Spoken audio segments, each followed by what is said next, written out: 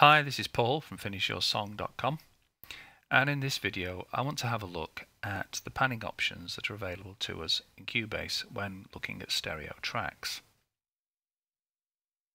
I would imagine that most people watching this video are familiar with the traditional pan knob or slider that is a feature of almost any stereo device that enables you to set the balance between the left and the right channels.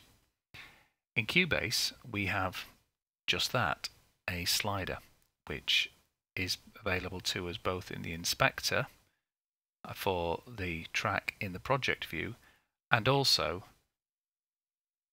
it's available to us on any of the tracks in the mixer.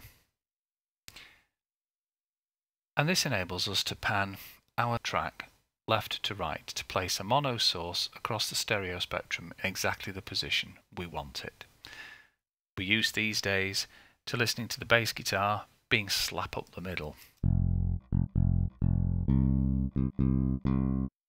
But in the early days of stereo, they didn't necessarily follow that rule, and you could find the bass panned off to the left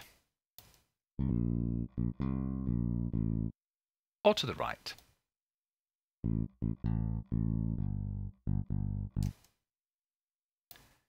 But these days we tend to put it in the middle. But whether it was in the early days of stereo or nowadays, the bass tends to be a monophonic source. Low frequency sound panned in the middle, so it sounds good whether it's playing on your car stereo, on your hi-fi, on your headphones, or thumping out in the mono bass systems of a club.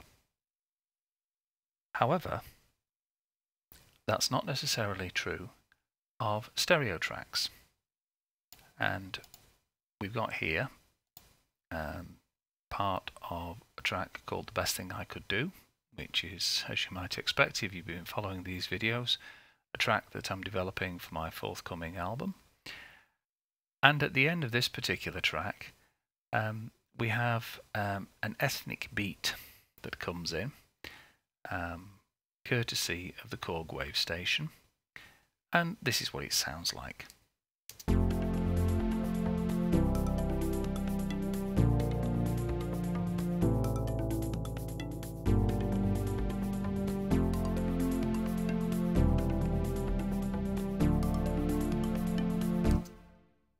So it's a wide stereo image, and I can pan that just like I can a mono signal.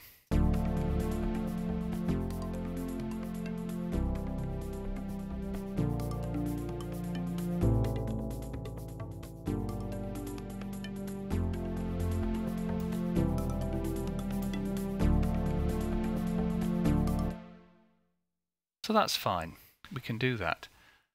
But you might have a situation where you want to constrain the width of the stereo signal. Or alternatively, you might find that you've recorded it back to front. Let's say you're presented with a set of overheads for a drum track that sound great, but you prefer to pan the kit as if you were stood in front of it rather than sat behind it, and you need to turn the overheads round. How would you do that? Well, the answer is you don't use this system for panning, what Cubase refers to as the balance panner. What you actually go to is Cubase's combined panner, where you treat the left and right tracks summed together rather than sweeping across one to the other. And to access it in both the channel inspector and in the mix console, you just hover over the track in question and drop down, and you'll see that you have a stereo combined panner. Select that and the display changes somewhat. You get this solid bar running all the way across. So we'll just go back into here and we have our solid bar.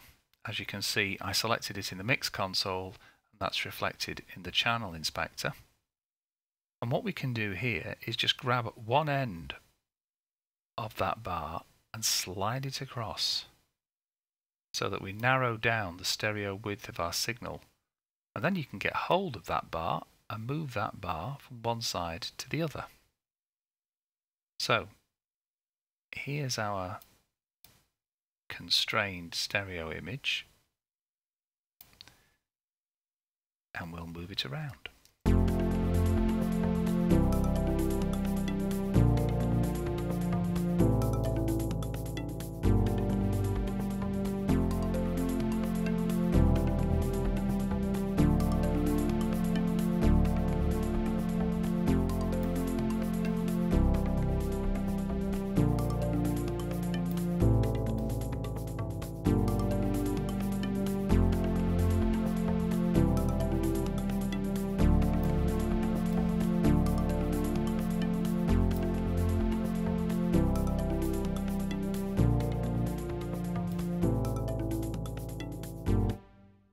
So in that moving it around, I think you can hear that the width of the stereo image was controlled.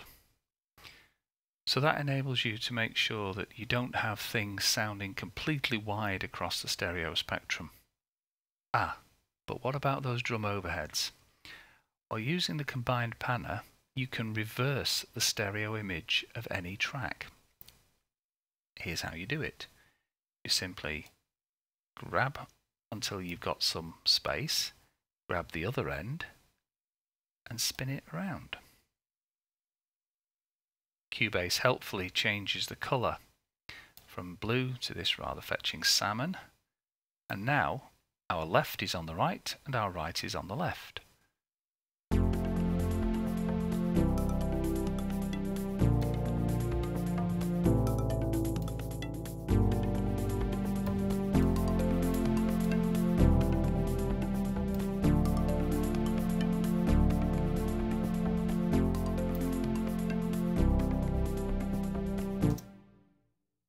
So there you are, a hidden option for panning, but it might help you just create some space in the stereo mix, especially if you've got a large number of keyboards going.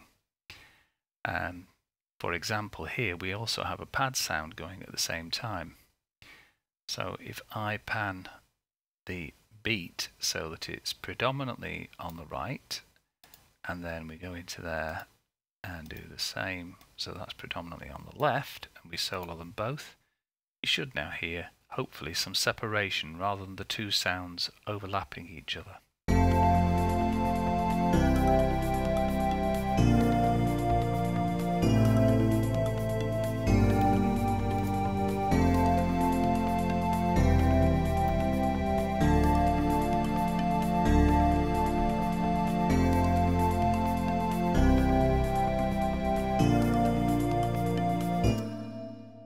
Plenty of room for experimentation there. So I hope that helps, and until next time, you take care of yourselves.